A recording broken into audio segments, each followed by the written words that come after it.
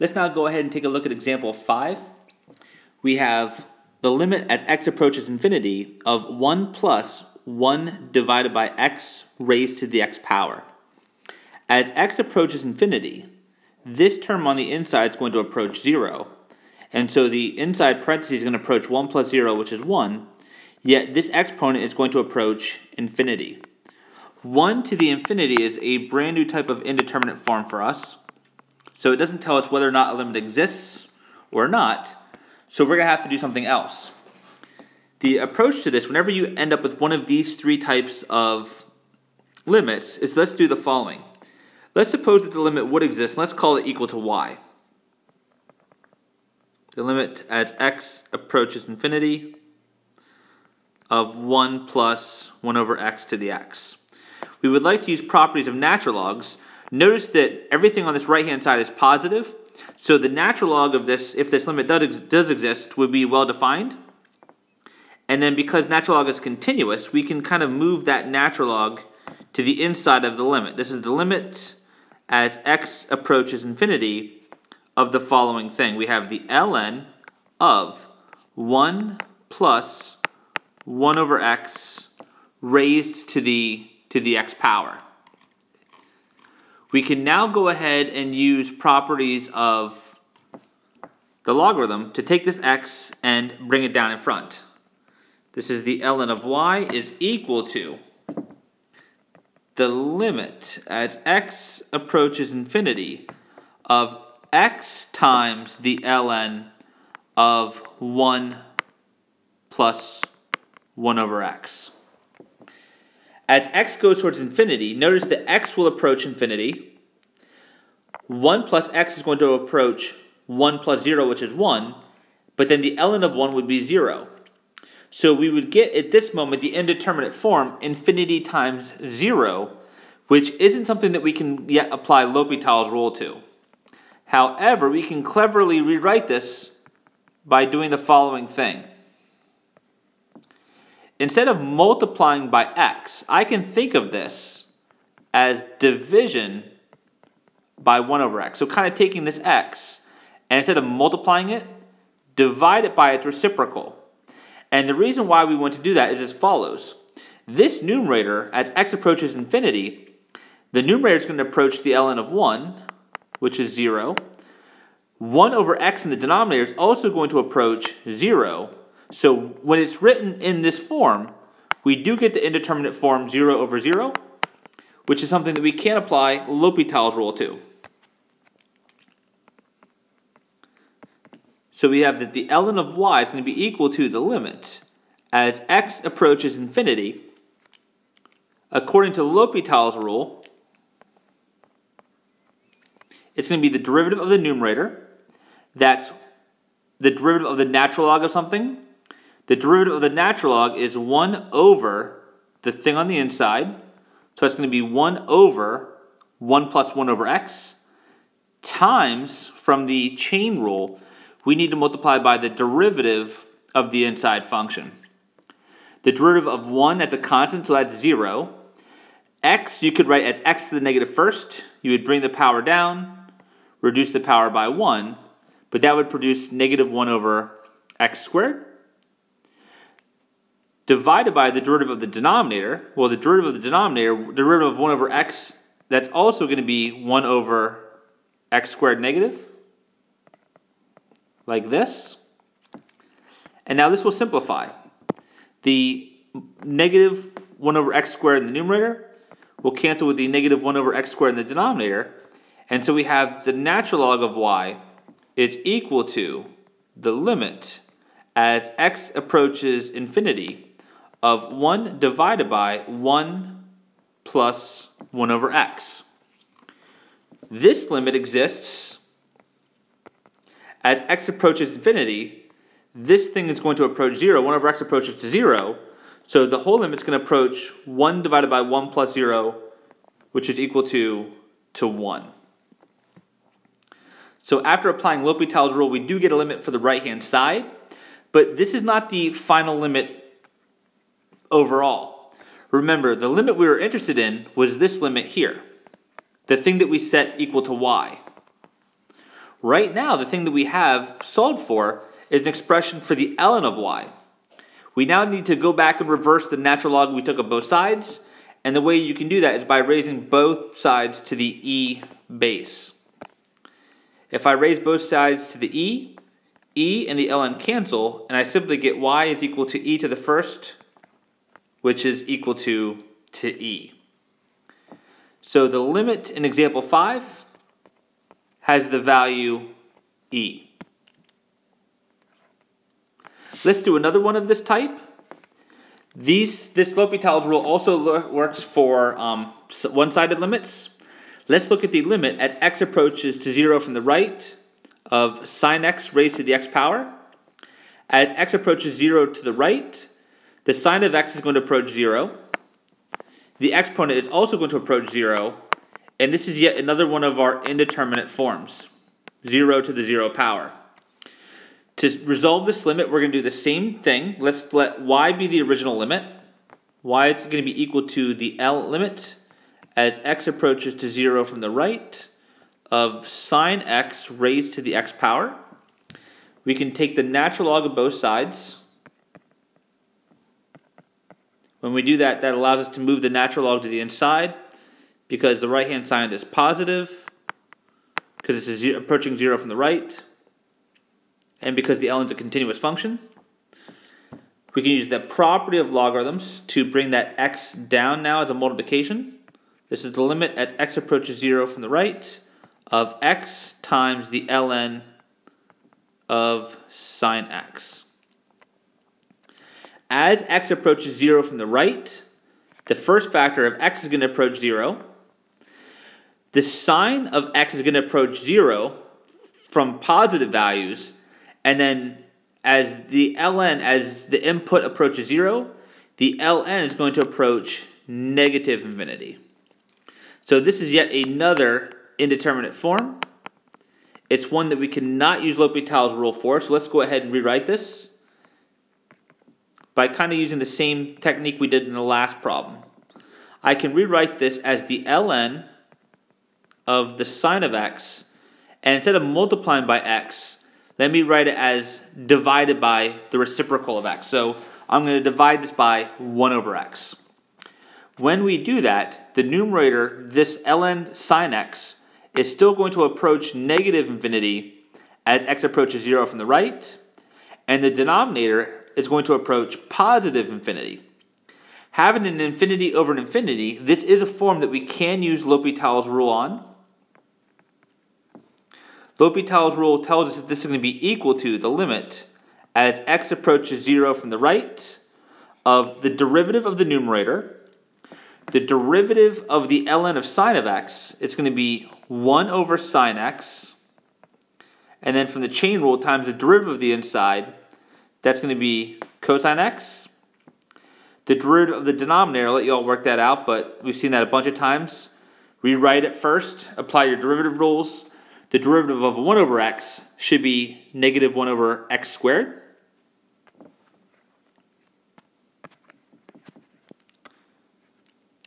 So far we're here.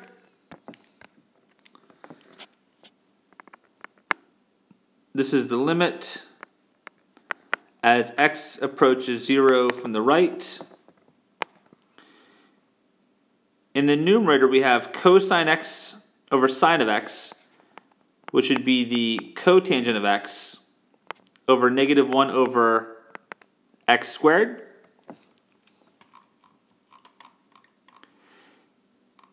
If we wanted to see what would happen with this, as x approaches 0 from the right, so some of you might not be too familiar with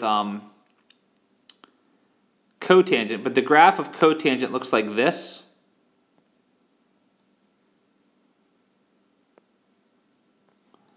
Cotangent is cosine over sine. The cotangent of 0 would be equal to 0. The denominator is going to approach negative infinity, so we would again get an indeterminate form, but not one we could use L'Hopital's rule on again. Let's go ahead and rewrite it.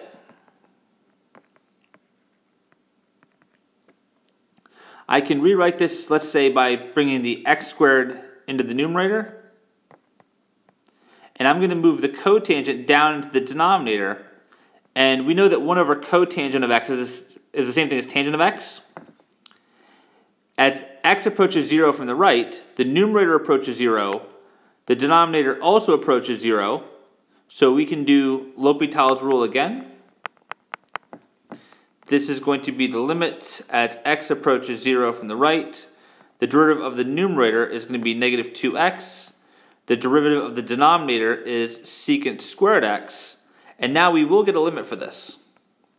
So the ln of y is equal to, as x approaches 0 from the right, negative 2x is going to approach 0. And the secant squared of 0 is equal to 1. So the limit of the right-hand side is negative 0 over 1, which is just going to be 0. So we finally get a limit. We now have a value for the ln of y. We can get the y by itself by doing the natural log of both sides. So by raising both sides to the e power, I should say. And we get that y equals e to the 0, which is 1.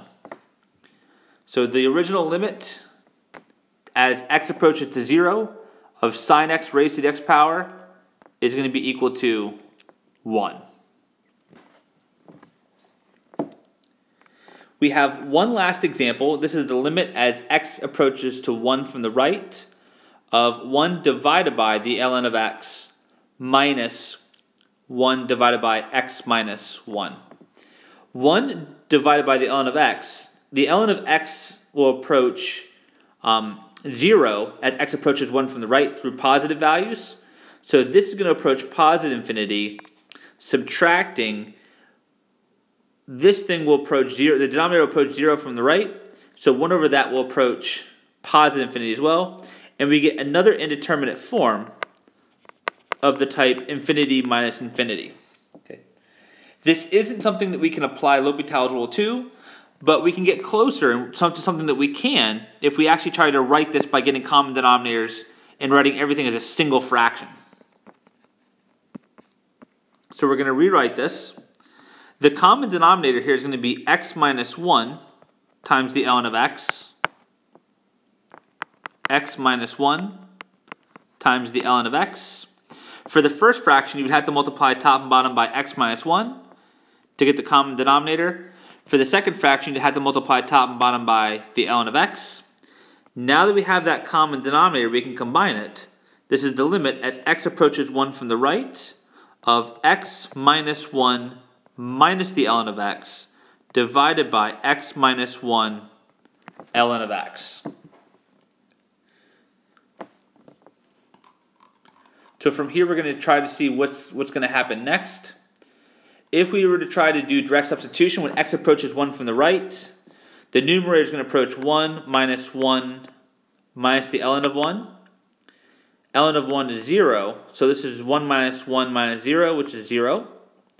In the denominator, this is going to be 1 minus 1 times the ln of 1, which is 0 minus 0 times 0, which is again 0.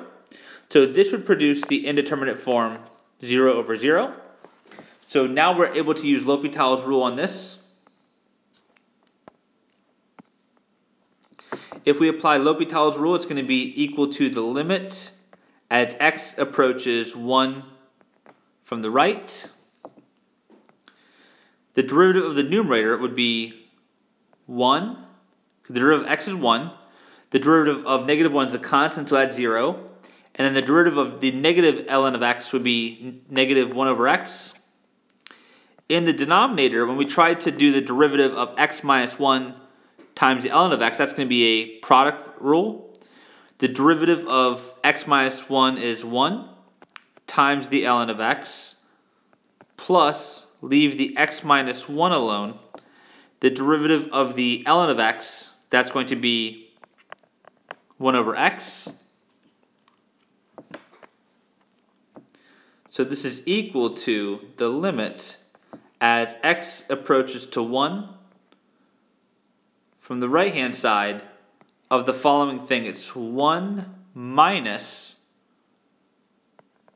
1 over x times the ln of x plus x minus 1 times 1 over x. This is a complex fraction. Let's simplify it. We can multiply the main numerator and denominator by x over x, and then distribute that to all of the terms. If we do so, we get the limit as x approaches 1 from the right. We're going to have an x minus 1 in the numerator. We're going to have an x ln x as the first term in the denominator, and then plus these will cancel, leaving us with a 1 times x minus 1, which is simply going to be x minus 1. Okay, let's see how we did. Let's try to work this out. If I plug x equals to 1 in, the numerator is going to be 0. The denominator is going to be 1 times the ln of 1, which is 0, plus 1 minus 1. So the denominator also happens to be 0. So once again, we get another indeterminate form, and it's yet another one where we can try to apply L'Hopital's rule. Let's try this one more time. This is going to be the limit as x approaches to 1 from the right. The derivative of the numerator is simply going to be 1. The derivative of the denominator, right out the gate, the first term's a product rule. The derivative of x ln of x is going to be 1 times the ln of x plus x times the derivative of the ln, which is 1 over x. Derivative of x is 1, and the derivative of the constant negative 1 is 0. So this is equal to the limit as x approaches 1 from the right of 1 divided by the ln of x plus 1 plus 1. And we finally actually get a limit. This is 1 divided by the ln of 1 plus 1 plus 1. The ln of 1 is 0. 1 plus 1 is 2. So overall, the limit of this expression was equal to 1/2. So as x approaches 1 from the right, 1 divided by the ln of x minus 1 divided by x minus 1 is going to have a value equal to positive 1/2.